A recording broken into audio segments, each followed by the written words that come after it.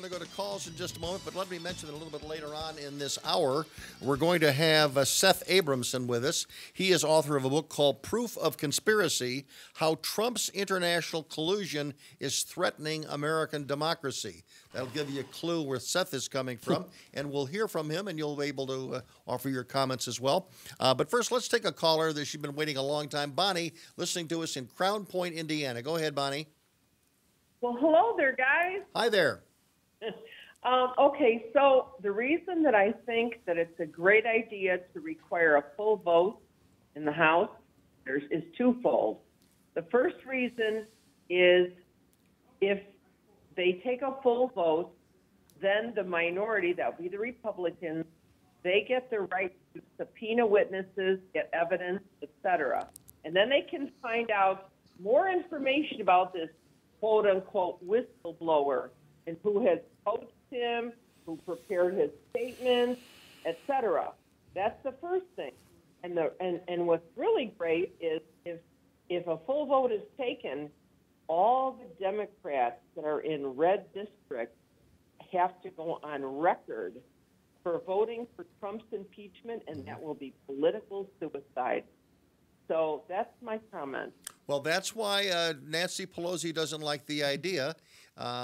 Again, we're assuming that it's going to be political suicide. I doubt that it would be political suicide for all of them. But the other point the Democrats referenced earlier, and that is it gives greater representation and greater fairness during the impeachment process. And I think the one thing that Jeannie mentioned a little bit earlier on is to have the ability to have, as part of your staff, not a balanced staff, but at least an input from the minority party. It makes sense. And again, we go back to the impeachment of Richard Nixon, and Peter Rodino was the man in charge. And for Bill Clinton, it was Henry Hyde who basically was in charge. And the Democrats had an opportunity in each of those cases to weigh in on the process of that investigation and that inquiry. So I think that's exactly what should be done. The big question now, which we talked about just before the break, is whether or not we have in Adam Schiff, whether we have a man who has the capability of conducting himself in a very nonpartisan way. I mean, he told the American people last week that he had not had any contact with the first whistleblower. And then it turned out to be the case that he did. Several weeks before it became public, he had that story. So again, he's told us a lie there. He was the guy that reminded us that he had evidence that was going to prove the conspiracy with the Russians. He told that story on national television for well over 8 or 9 months. That proved to not be true. And then when he gets this starring role to open a hearing, he gives a parody of a conversation. He doesn't talk about the conversation itself. So to me, Adam Schiff has 3 strikes and he's out. He is very partisan, and I don't think that's what we want right now, even though I guess there's some people would say the Democrats have the votes. Maybe it's just Democrats that vote for impeachment. Would that be a good idea? Would you be opposed to that? Well, what I wanted to say, talking about Adam Schiff, if I could give an ex cathedra pronouncement here. What's unfortunate about this is we elected a reality television star as president, and now he's pulled us all into the Apprentice boardroom. And it seems as if every day we're living under this tyranny of the small and the petty and the narcissistic. And while and this is no disrespect to you, I understand why we have to have this conversation tonight, but while we're facilitating these conversations about impeachment and Adam Schiff lying and Donald Trump lying, and our political system becomes paralyzed by this dysfunction. And meanwhile, we have millions of Americans without adequate health care, some of them dying for lack of insulin. We have millions of Americans going to dysfunctional, disgraceful schools and graduating functionally illiterate. We have millions of Americans who have less than $500 in their savings. They're one mishap or misfortune away from financial ruin. We have environmental problems. We have. David? It's the fault of the entire dysfunction of our political system.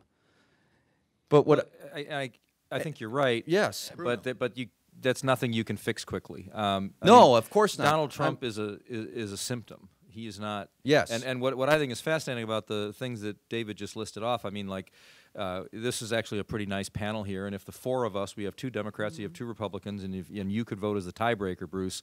If all of us were given the ability to run the country for 4 years, the 5 of us would probably be able to solve the problems, doing some conservative things, some liberal things. We could probably do a pretty good job, but I don't think I can get that passed quickly. So what's be elected? What's interesting about all of this is that I think Donald Trump is like the one person, like it, and he set things up in a certain way, and it's not necessarily all of it is his fault, but if Pelosi and Schumer and the 2 Republican leaders wanted to sit down and bang out some stuff to really be fixed, I actually think Trump, for all of his braggadocio and all of his character flaws, would be much more likely to actually solve a problem than the tepid kind of like Romneyism and Bushism. That I actually think there'd be a solution here, but I think that the minute Pelosi and Schumer even try to talk to Trump about some solution for insulin prices, let's say, which incidentally Trump is probably much more likely to take a harder line on pharmaceuticals than any other GOP person out there. That's right. He'd be those 2 leaders would be crucified by the hardcore left, who will not let anyone in their party talk to anybody, anything to Donald Trump about anything, because they just don't want anything to pass. That is actually that's 100% the truth. This is full obstruction once they took over the Congress in 2018. Now, listen, this has been Trump who's been attacked since November 9th, 2016. Relentlessly attacked. Remember the tears flowing. Hillary couldn't even give a concession speech. She, the fireworks didn't go off in New York City for her or anything like that. They could not believe it. And ever since then, they have been on the bandwagon to get rid of the president. And he sat through that with his Republican Congress. And what did he do? He did regulatory reform, which is still continuing. He did tax cuts. He did the USMCA, which still the Democrats refuse to put up for a vote and actually pass, so that we have it in place. He's done so much good on the economic front, the lowest unemployment rate in 50 years, right?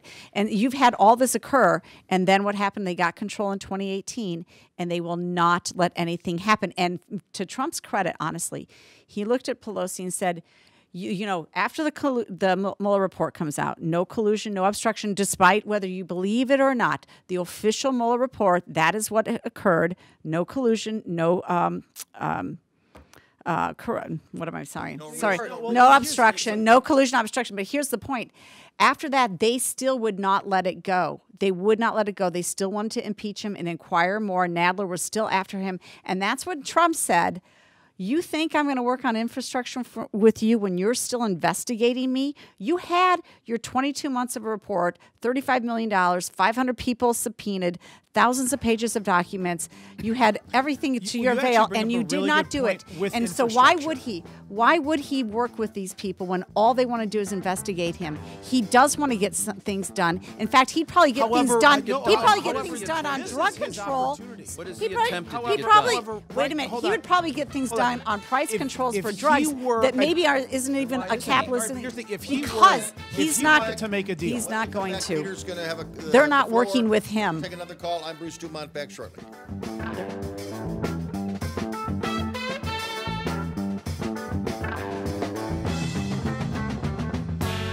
Crooked.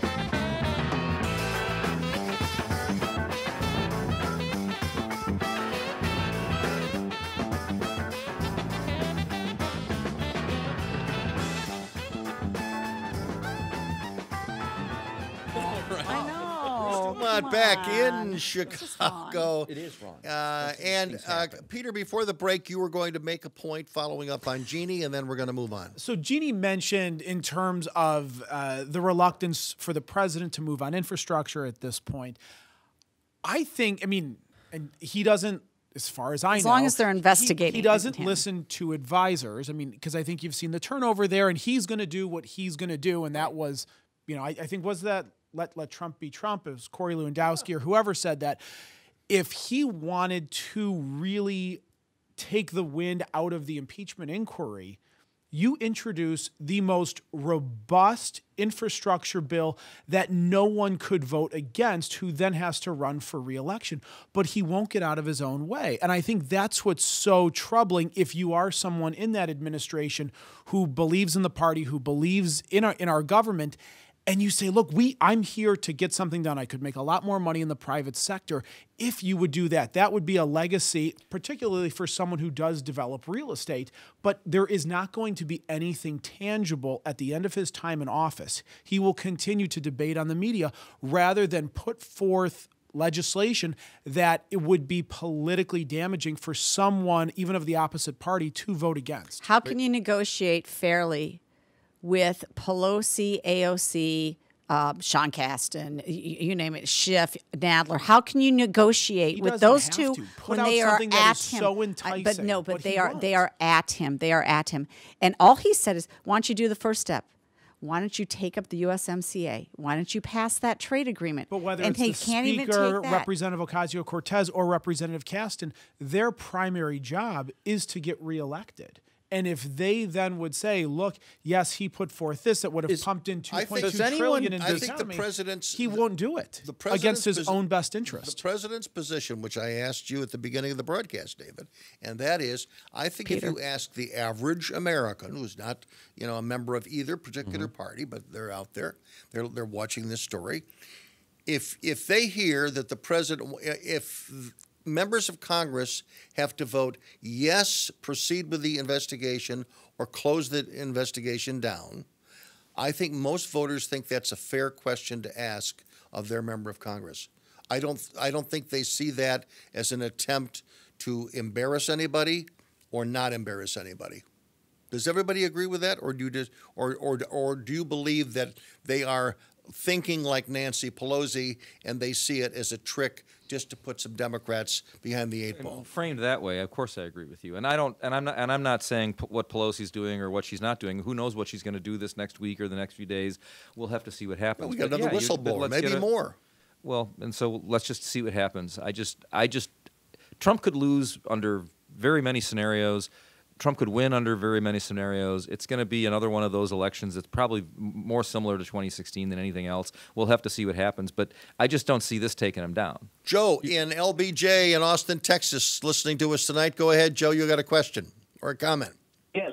Well, I have a comment. I was listening to your show shortly before 7 when you mentioned to go to YouTube and look at Chuck Todd finally loses it on the air with Ron Johnson. Yes. Okay. I did that, and it starts in about the middle, I think, of the argument. Yes. It goes 1 minute and 42 seconds, and then a gentleman comes on by the name of Brian Cohen talking about this is just another GOP play. And it is the most biased thing I've ever seen on YouTube with Chuck Todd. Mm-hmm. And there was nothing else about the interview. It's just this gentleman ranting and raving about the GOP. So maybe they cut it. So it's conceivable that they cut it. I mean, I don't have access to it right now, but usually you can go and you can watch NBC's, you can watch Meet the Press. Maybe they chose to cut it today because it was so embarrassing, And then the interview with John Brennan came along, and that was way over the top.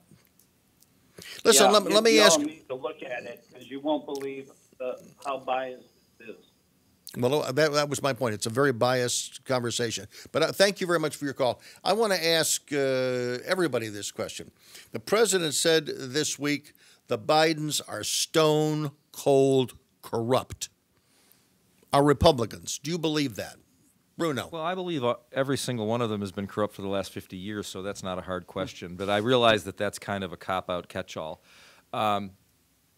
What I think has been so fascinating about these last few years, and it was going on before Trump, but it's gotten so much worse, is that we all live in our own. There's a red universe and a blue universe, and the facts from the other universe just don't matter to us. So of course, you talk to a Democrat, and everything Hunter Biden and Joe Biden did doesn't matter, no matter what, because it's nothing burger. There's nothing there. But this whistleblower is going to take him down. He's going down. I'm telling you, it's all nonsense. I think a lot of stuff that Trump has probably done, I don't know what this book coming up is about, but I think a lot of stuff that Trump has done is probably bad or wrong.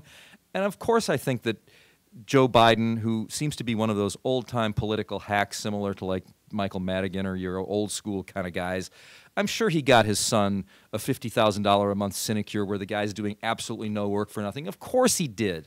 And of course he probably went to China and got him another sinecure, which is the other thing coming up.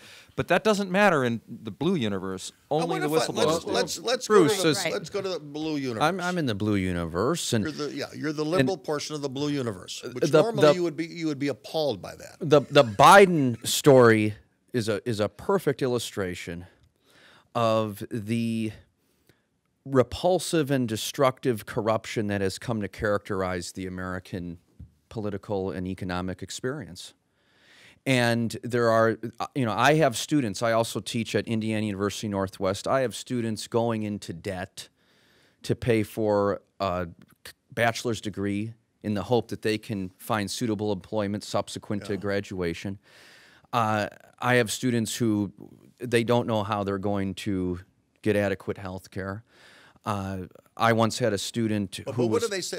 my point to this before I inundate you with examples of the precarity in which so many working class and middle class Americans live is that when people turn on the television or read the newspaper and read about Joe Biden setting up his loser, pathetic son with this lucrative job, it outrages them because they realize that they have to work hard, they have to chuck and jive just to get by, right. And yet there's this corporate political nexus of connection and favor and wealth. Now let's hear graft. Okay, that's David. the liberal perspective, and by the way, I think that many people would agree with that. Jeannie was shaking her head. You make a good. No, I'm nodding my head. I agree with him. You were Absolutely. shaking your head. Yes, Hunter Biden should have just gotten a job like anybody else. Well, you make a good point in terms Except of that he had a red cocaine universe charge. and blue universe, which could easily be red echo chamber, blue echo chamber. And I think if you were to almost strip these down to anonymous figures and you say, candidate A has a son who's doing business with Ukraine. Is that appropriate? Say, well, then candidate B has two sons who run a multinational organization. Peter, let's Peter, deal. come Peter, on. let's deal with the fact. You have the am. Vice President of the United States. The former vice president. Well, I'm talking about what he did. I'm talking when about he what he was did. at the time he You was have did it. Let me finish. You have the Vice President of the United States. Barack Obama is his leader. Okay, he is given the responsibility of going to the Ukraine and giving the responsibility of going to China to represent the United States. He's the point person there. And in one of these countries, in Ukraine, there's a company that is being investigated as a corrupt company. And your son, while you're the Vice President of the United States, he sits on their board and they pay him $50,000 a month. Yeah, you don't want to die on this hill. Are you telling me that? We had, by the way, we had a liberal here last week. He saw nothing wrong with that. No. I'm see saying something wrong with that. The optics are terrible. The optics are terrible. Now, if there was criminal activity. Wait a minute. I don't know. Say that. But in terms of the optics, I agree. The optics are terrible when you have someone with that kind of... We had a Democrat last week who couldn't even say the optics were bad. Oh, the optics are terrible. Bruce, Jeannie. I'm sorry. This is absolutely corrupt. First of all, Hunter Biden, admin discharge from the U.S. Army, or I'm sorry, Navy, the Navy, okay, for cocaine. He pisses hot for cocaine. I mean, he should have had an other than honorable discharge at a minimum. What does that mean? He shouldn't be flying around with any vice president. I don't care if it's his father. He shouldn't get near him. You have that kind of charge against you, you're not getting near the president. I guarantee you. Guess why? Because when you want to go and even just do a meet and greet, even if it's a political thing, they're checking you out. They're finding out who you are. And he's flying off, and then he comes back with a hotshot job and it sits on a board, and then he comes back from China with $1.5 billion investment, and he knows nothing about what he's doing. It's completely corrupt. It's ridiculously corrupt, and the fact that they won't go after him now, I think this is a travesty. I would not want Donald Trump to come over to my house for dinner, nor any of his derelict kids, nor would I want Hunter Biden over at my house for dinner. Well, they're not going. And yet, No, none of them are going, David. and yet, we have to debate whether or not these people are going to go into the White House. Some of them are already there. No. It's- But Hunter it's Biden tragic for our country. Hunter Biden was not elected. He was No, given but he this would be as part a of the first privilege. family He was if Joe given this as a Biden won. Second family, privilege. yeah. It's You're ridiculous. right. You're right. And But all the stories that we've heard for the Yeah, but last this 3 is years not him getting about to the the Trump White- about the Trump children, we will hear it again about Hunter Biden because we already know he's got a past. We'd like to know a little bit more about it, but it doesn't look like a squeaky clean record. And again, the Democrats, they always like to be squeaky clean. When we come back, a book about Donald Trump that you may or may not like. None of us would hire Hunter Biden.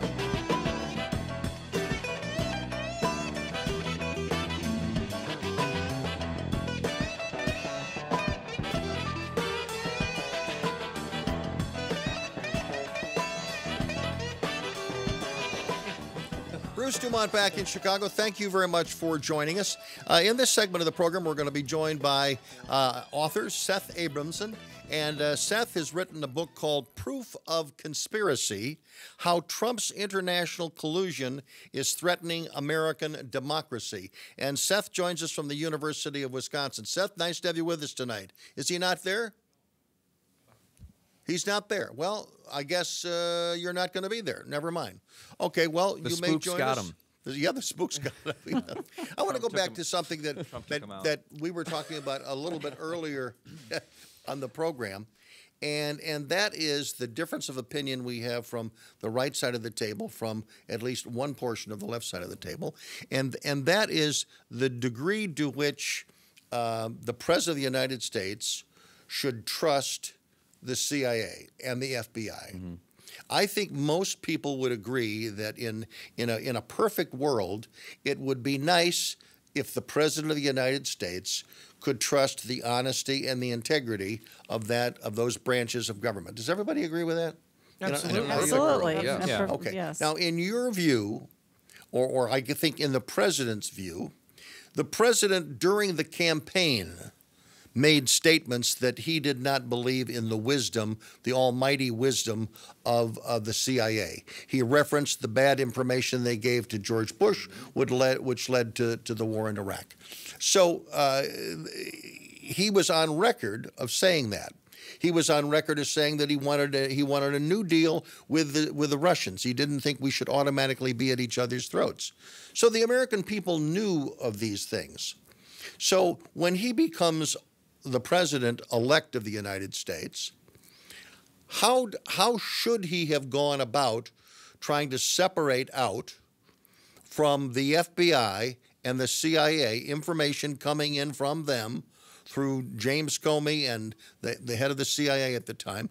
How does he separate out information received from them when you have already challenged the integrity of them during the campaign? Jeannie, I want to start with you. Well, we also have the Defense Intelligence Agency that Yes. he can rely on. We have the National Security Agency that he can rely on. So you have other ways that you can triangulate the information that you're receiving about whether or not the information that they've provided for you, the Right. CIA or the FBI, is accurate or not. But I mean, But he they was had been, right but, to be suspect. But they had been challenged as well by Trump because the other agencies that you referenced were So, part of the group right.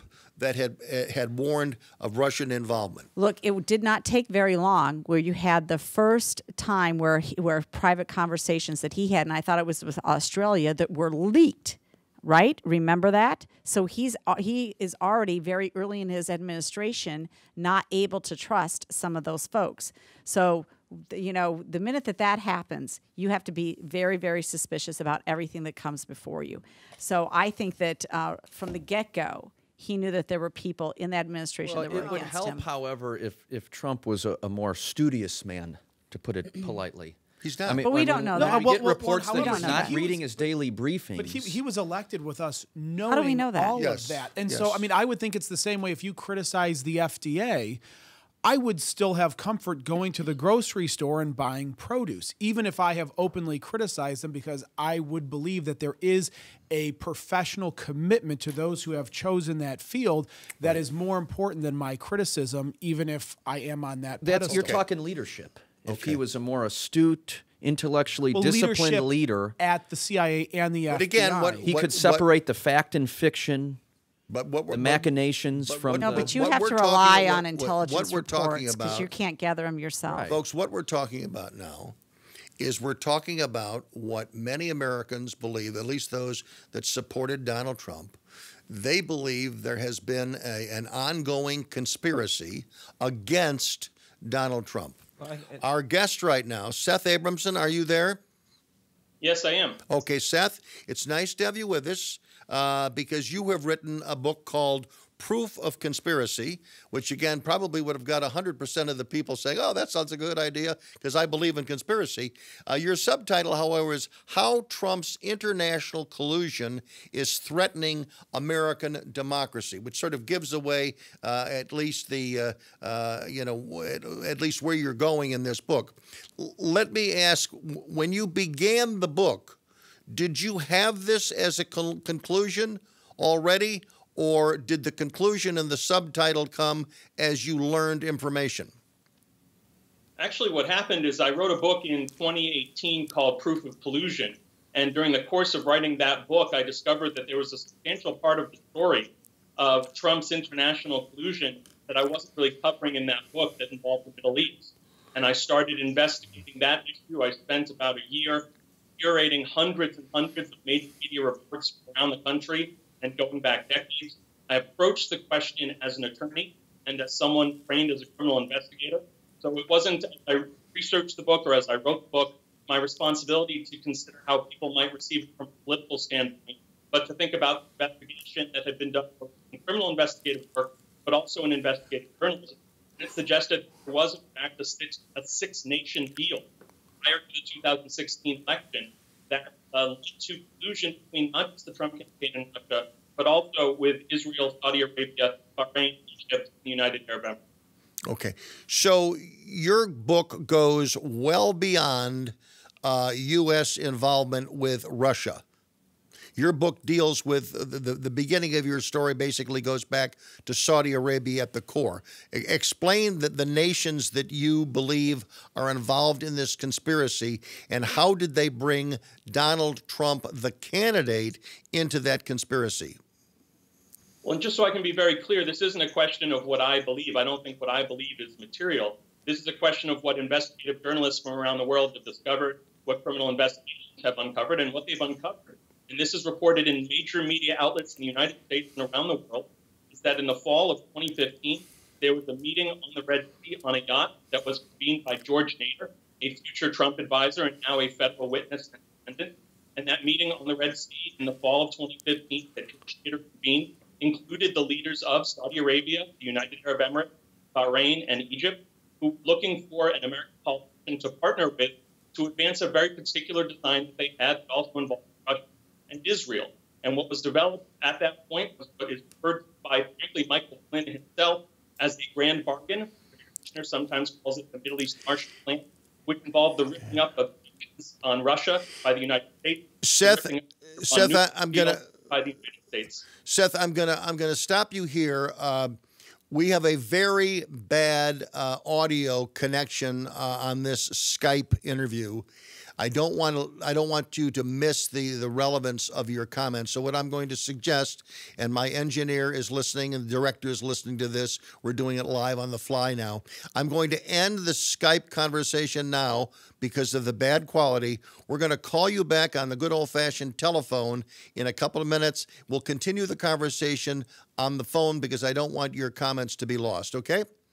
Thank you. So we're going to end the Skype. And Andrew, let's get back on the phone and let's get him. As soon as you get him on the phone, let me know and we'll go back to an old-fashioned interview like that. So his premise goes back to something about the Middle East in Saudi Arabia. 2050. It begins with a conspiracy involving the Saudis and the Emirates and Israel, and basically it deals with an attempt to really defang Iran. This is a conspiracy that begins to really go going after Iran, and they need someone who is going to take on who's going to be able to convince the Russians to back away from their support of Iran. What's and the in the conspiracy campaign, in that then? What's the well, conspiracy? the conspiracy is when they engage Donald Trump, he gets involved in this because of past deals that he has had with this group of people. That's the essence of the summary. Let's go back. Seth, are you back with us on the phone? Yes, I am. Hi. Okay, good. This is much better. The question is, let's bring Donald Trump. How does Donald Trump fit into this group of those from the Middle East who had gathered together to basically try to defang Iran? Sure. So in the summer of 2015, Donald Trump did not have a foreign policy. That was the point at which Michael Flynn entered into his orbit in August of 2015. Mm-hmm. The two met, and shortly thereafter, Donald Trump had a comprehensive foreign policy in the Middle East that was based upon what Michael Flynn had been working on in the spring of 2015 and the summer of 2015, which was this grand bargain involving Russia, Israel, Saudi Arabia, UAE, Bahrain, and Egypt, specifically, as I mentioned before, the ripping up of the Iran nuclear deal, the ripping up of Russia sanctions, but also importantly, a joint U.S.-Russia nuclear deal that would lead to the building of nuclear reactors all across the Middle East. And that became Donald Trump's foreign policy in its summit substance beginning in the fall of 2015. And what was Donald Trump supposed to do as part of his piece of the bargain? Well, he was supposed to do, Bruce, exactly what he did. He was supposed to rip up the Iran nuclear deal, even if Iran was in compliance, which is what he did. He was supposed to seek to rip up Russia sanctions, which we learned from the New York Times was, in fact, his plan when he entered office. And he was only stopped from doing so by career officials at the State Department that put a stop to it. But since that time, he has not, in fact, leveled against Russia all the sanctions that he could have. He has actually dragged his feet at every possible chance. So there's no question that there were parts of this deal in terms of what Donald Trump was supposed to deliver that he was not able to deliver on. But all of the evidence from major media reporting indicates that he did deliver on what he could. He tried to deliver on what he could not, and that he received benefits, including, as we know from the Mueller report, negotiating a multi-billion-dollar real estate deal with the Kremlin in the fall of 2015, as he was telling American voters that he had no ties to the Russians. Now, also, when we come back, I want to talk a little bit more about Jared Kushner. He has an integral role to play in the charges that you're making. And again, we thank you for joining us tonight. The name of the book is Proof of Conspiracy. Seth Abramson joins us from the University of Wisconsin.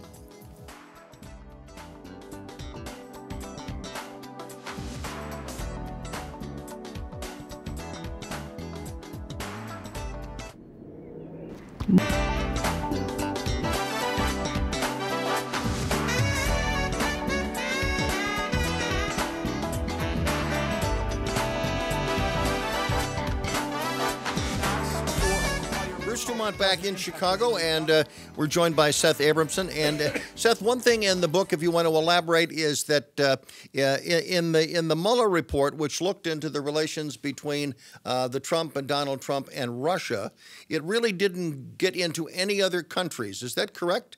So what you're talking about was not investigated by Mueller at all? That's partly true. On page 10 of Volume 1 of the Mueller report, Robert Mueller indicates that all information that touched on counterintelligence was actually reserved and held back from the Mueller report and instead referred to the FBI Counterintelligence Division. So I suspect, based upon New York Times and Washington Post and Wall Street Journal reporting, that much of what we are discussing now, in fact, was investigated by Robert Mueller, but then it was referred to the FBI Counterintelligence Division and not included in the report, per page 10 of Volume 1. So we may hear more about that at some point in the future? Absolutely. We found about a month ago, we learned that Adam Schiff had, for the first time in 2 years, actually gotten a briefing from the FBI Counterintelligence Division. Adam Schiff, I should say, and the rest of the House Permanent Select Committee on Intelligence. I'm not sure why it took 2 years for the FBI Counterintelligence Division to bring the House up to speed on what had been referred to it by Robert Mueller, but we do know that that briefing happened. We understand that there's been, I believe, at least one additional briefing since then. So eventually some sort of report should be issued either by the FBI or by the HPSCI. And you also, in the book, you referenced that the famous, infamous Steele dossier, that according to your investigation, there's certain aspects of the report, of the dossier that were accurate. What was accurate in the Steele dossier? Well, I think the important thing to note first is that nothing in the dossier has been conclusively disproven. There have been many articles in major media about the elements of the Trump-Russia investigation that ended up conforming with the Steele dossier. For instance, the role that Michael Cohen played in outreach between Trump and Russia, the role that Paul Manafort played, the way that certain payments were made to Russian agents, the fact that there were meetings in neutral cities in European countries between Trump agents and agents of the Kremlin. I mean, the list really goes on and on. There are certainly some elements of the Steele dossier that are still being investigated that we still don't know if they're correct or not. But the important thing to remember for those who attack the Steele dossier is that when Christopher Steele gave over the dossier, he indicated that he believed, because it was raw intelligence that still had to be processed, that about 75, perhaps 70% of it was accurate, 30% of it, as with all raw intelligence, when looked at more, might be determined to be inaccurate. But that's how intelligence works. And I do think we found that about 70%, possibly more, of the Steele dossier has proven to be accurate. And the funding of the dossier, do you deny that it came from Democratic sources? What I believe was testified to before Congress by Glenn Simpson of Fusion GPS is that he hired Christopher Steele, who worked for Orbis, as an independent contractor. And at the time that Christopher Steele did his work, he had no idea who his client was or who he was doing research for. Fusion GPS, prior to working with Christopher Steele as someone who was distantly being paid by a Democratic law firm, had, as you know, Bruce, been working with the Republicans. So, in fact, much of what Christopher Steele came across that ended up in his dossier, he actually determined while he was, perhaps unbeknownst to him, being paid by Republican sources. Thereafter, he was then paid by Democratic sources. During that period when he was allegedly being paid by Republican sources, do we know specifically how that derogatory information about Donald Trump was going to be used? Again, there was a 17-person primary going on. Was there someone in that primary that was behind this investigation? Well, the payments were being made by the Washington Free Beacon, a right-wing publication. It's believed that there were individuals who may have been behind the funding of that effort who supported other candidates. Mm-hmm. Major media reporting suggests that at least one of the candidates they were supporting was Jeb Bush. We have a report in the right-wing Daily Caller that says that in the early fall of 2015, not 2016, but 2015, there was, in fact, discussion in Republican circles about potential compromise involving Donald Trump at the Ritz Moscow Hotel in November of 2013. And again, this was information reported by the Daily Caller that Christopher Steele derived from his MI6-related sources in Russia in 2015 while he was being paid by Republicans. So what is this Seth? Is this dossier was in fact funded by Republicans? Okay, so this is the sexual, salacious stuff in the hotel room with prostitutes. That part of the story? That's the allegation. Okay. A question. We have been discussing here on the program before you joined us how the American people, how are they supposed to believe the CIA, the FBI, when many Americans in this country who may be supporting of Donald Trump or, old progressives from the 60s, they don't trust the intelligence community. As a journalist, as a reporter, as an academic, how do you answer the question right now, and how do you deal with the fact that if you pick up something from the intelligence community, how you know it's true or not true? Well, I was a public defender for many years, so I did battle with the government over Americans' constitutional rights every single day for years and years. So I'm as circumspect as anyone is about law enforcement. What I would note is that the Republican Party has a roughly 50-year history of being supportive, broadly speaking, in its rhetoric of law and order. I think it's very interesting that suddenly when law enforcement is reporting out information that Republicans are unhappy with, there appears to be a wholesale assault on the CIA and the FBI. You mentioned progressives from the 60s who have long been critical of law enforcement. I think they also should continue to be consistent and should have that skepticism. Now, the way that skepticism is addressed is that what you have with an investigation of this size is that you have many redundancies built in. You have people checking other people's work. You have many investigators. Seth, just on Mueller's team alone, you had 40. Seth, we're out of time. I've got to say thank you very much, other than just to summarize that when we talk about law enforcement, I think a lot of people understand what law enforcement is. When you sort of throw it all in with the intelligence community, it sort of mucks it up. They know the cop on the street, they know the uniformed officer, they know the FBI, but again, when you're talking about intelligence, it's a little more than just law enforcement. It's sort of the intelligence community. Listen, thanks very much. The title of the book is Proof of Conspiracy: How Trump's International Collusion is Threatening American Democracy. Seth, thank you for joining us, and also thanks to our guests around the table this evening. I'm Bruce DuMont, and thanks to Andrew Marshall, and also to Fritz Goldman for their assistance in the production of this program. Until next week, good night from Chicago.